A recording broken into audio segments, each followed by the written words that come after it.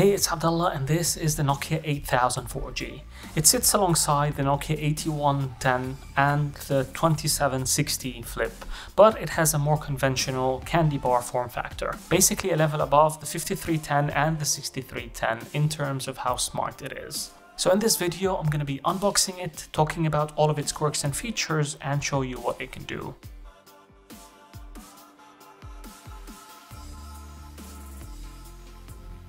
So you have to open one of these sides and then you can just pull the phone out.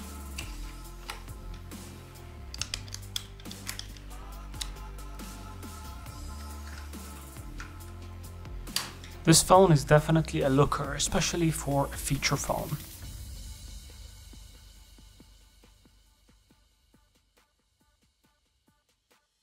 In the box you get a pretty basic 2.75 watts charger which charges through a micro USB cable.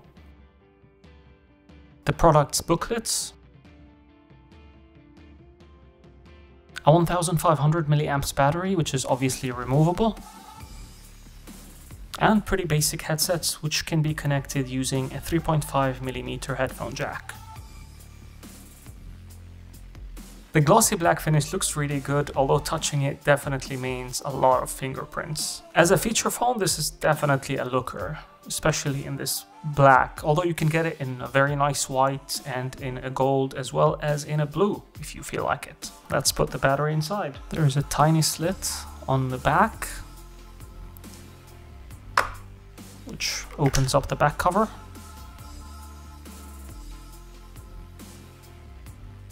Make sure the pins match the pins on the battery.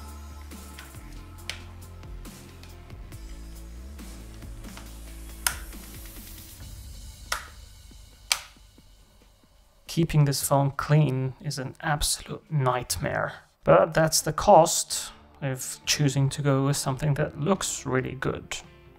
Sometimes. Let's power it on. This is a KaiOS powered smartphone. Nice bit of nostalgia there.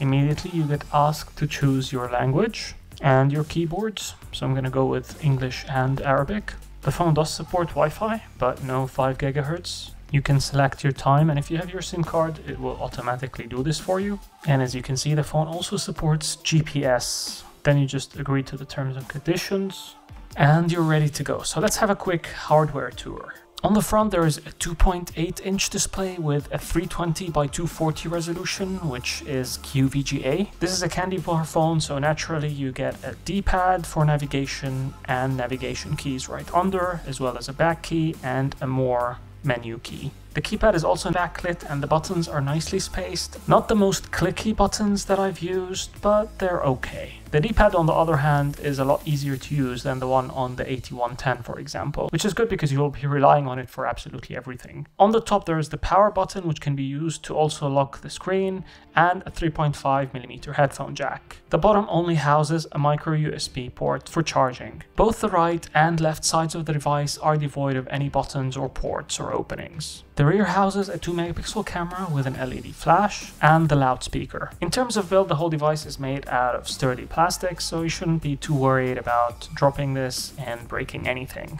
And while the black unit that I have isn't exactly the most practical color option because of how easily it gathers fingerprints, it definitely is a looker. If you want something a bit more practical, then the white version would probably do a bit better. Now in terms of processing power, this comes with the Qualcomm 8909 processor. It also comes with 512 megabytes of RAM and comes with 4 GB of built-in storage and supports an SD card slot, so you can go up to 32 GB of additional storage. Other notable features is that it supports Bluetooth 4.0, it has Wi-Fi, it has GPS, and it even supports 4G. As for the operating system, the Nokia 8000 comes with KaiOS 2.5.4, and KaiOS does have a lot of smartphone features that you've come to expect.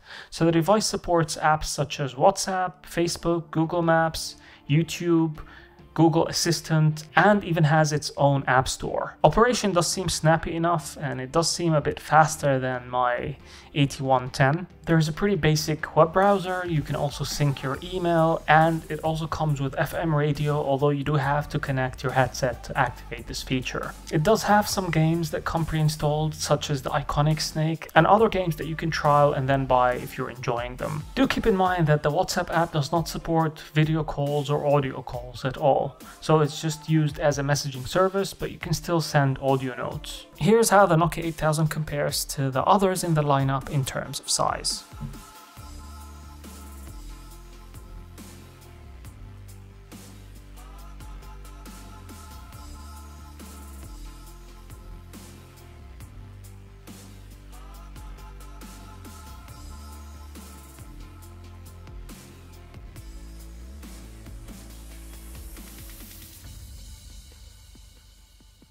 So who's this device for? It's for someone who's looking for a reliable feature phone with battery life that will last you multiple days, that still requires some smartphone features, and is also looking for something stylish and a bit more traditional. But I'd love to hear what you guys think about the Nokia 8000, and if you have any questions, do share them with me in the comments down below. I'm a huge fan of how this thing looks, although it's definitely a nightmare to keep clean. That's it from me. I hope you guys enjoyed this video. If you did, please don't forget to share, like, and subscribe, and I shall see you in the next one.